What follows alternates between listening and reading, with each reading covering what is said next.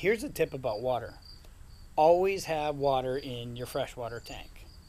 Now, if you're going boondocking, you're going off the grid, water is your uh, usually your biggest determining factor on how long you're going to be out boondocking. So make sure you fill up your tanks.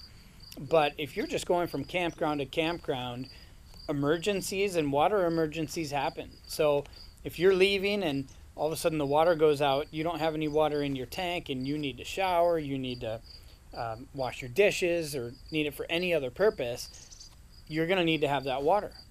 Conversely, when you get to a campground, if something happens, or we've gone to a campground where the site we wanted, because of Wi-Fi and cell phone service, wasn't available, so we had to wait overnight in another site we didn't hook up. We used the water that we had in our tank. So make sure you just keep a little bit.